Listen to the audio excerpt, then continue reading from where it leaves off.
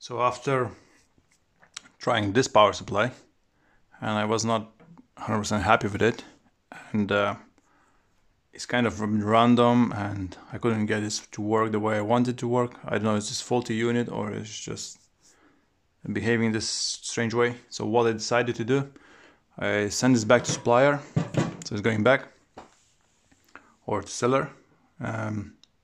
So then I bought this device, okay.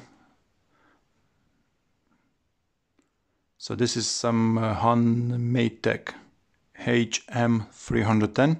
So again, this is the 30 volt, 10 amps.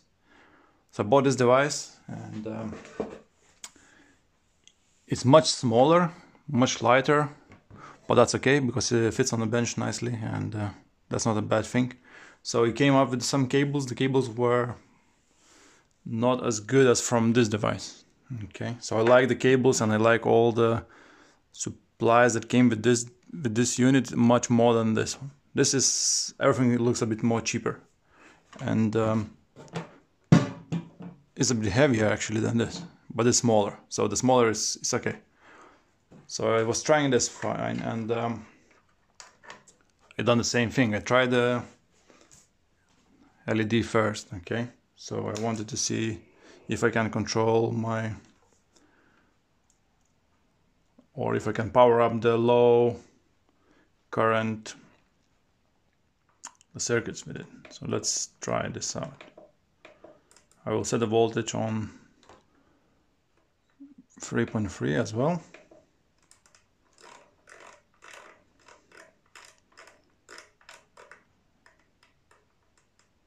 And the current, I will limit the current to 20 milliamps again. Okay, so 3.3 volts and 20 milliamps.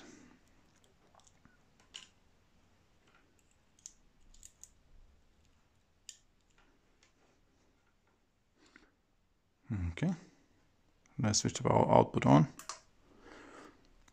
So that LED came on straight away. So I was quite happy with it. I said, okay. And this I think cost me 55 pounds, and that one was 86 pounds. So I was quite happy with what I'm seeing. LEDs on. If I go into current, I can dim the LED. So if I set for some 10 milliamps, it's much dimmer now. I'm not sure if you can see on the camera, but it dims. Okay, so change setting 20. So I was happy with that, and the control seems to be okay, and couldn't see any problems. Again, on the low, it's working, but again, look, it's showing 15 milliamps. Okay, and it's in a constant current mode.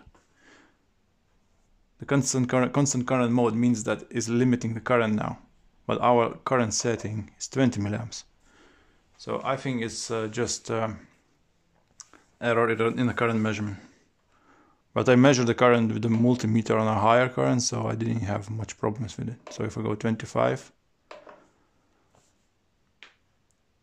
so now it's showing me 25 constant current. So, but still I have control of the current and the voltage, and I can power up the LED, so I can dim it by changing the voltage. It's going into constant voltage now, and it's dimmed quite a lot, so I will try to show you in this way.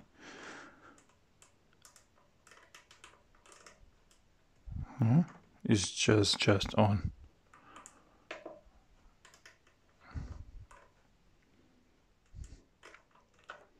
So it's okay. I could live with that. The error on the current limitation, I think, is not a big deal for me. I could work with that. I can control the low currents, low voltage, fine. So then I decided to try the heavy load, solenoid. Okay. So I plug this in.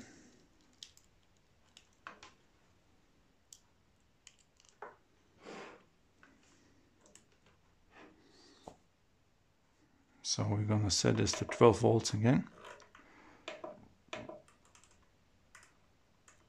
12. I kind of like this change. So you press the button and it just jumps from one digit. See, it's flashing 100/10ths, and then you go.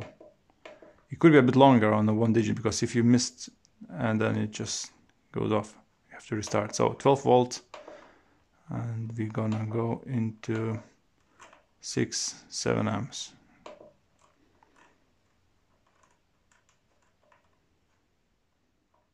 Okay, so that's working fine. 12 volts, 7 amps. You see, it's been pulled in. So now if I go to change the current, I want to have, for example, 3, or let's put 3.5 amps. I know on 3.5 amps it should be somewhere here. Okay, so it should pull in a bit. Okay, which it did. It did pull in, but you can hear the noise coming out. So it's vibrating. So this is the thing I don't really like. And look at what's going on here. It just cannot control. So if I go a bit lower current, I'm not sure if you can see that, but that's actually, look, the thing is just driving on a bench. so I didn't like what this is what I didn't like on this power supply, because look what is it doing. So my settings are 3.3 amps, 12 volts. Okay, so I want to limit the current because I want that solenoid to be in, but not all the way. So I want it to be somewhere here. Okay, and this is just all over the place. You just cannot stabilize it.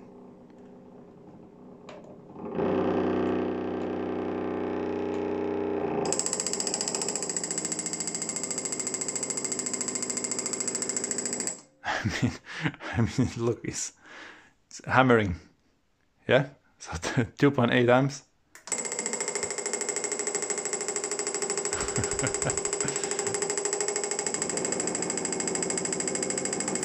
Okay, so I decided not to use this supply. I don't know if this is a problem with the switching supplies, or what is it, or is it because cheap Chinese supply? Not sure. I mean, if you go in a high current, if I go to give him full power and I don't want this control, the current control is on. It's fine. There's no problems. So it's possibly depending on application what you want to use it for. If I do limit the voltage, and I think that's maybe going to behave a bit better. So if I have 6 volts, you see, now it's working much better. So with the 6 volts, 6, okay, let's do nice round number 7, yeah? So 7 volts. And I'm not limiting the current. This is maximum. This is 10 amp unit. Let's put this on the max.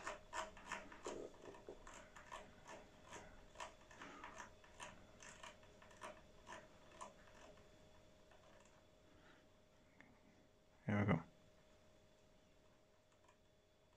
So 10 amps. So my settings are 7 volts, 10 amps. So with the 7 volts, I will be limiting supply to it, and I will have this unit somewhere here. Or the shaft is going to be pulled in, but not fully in, but it's going to be somewhere halfway there. Okay. And it's taking 3.6 amps. So this way it's able to control it. So if we're controlling the voltage, it is now in a constant voltage mode. And if I'm going to change the voltage, so let's increase the voltage until it's going to close the shaft fully in. Okay, so look, I have 10 volts, that's fully closed now. If I start reducing the voltage, okay, it opens. That's fine. So 2 amps is nothing. If I go about 3 amps, that starts to go in. So look at this, this is showing the amps. Okay, so 3 amps is starting to go in.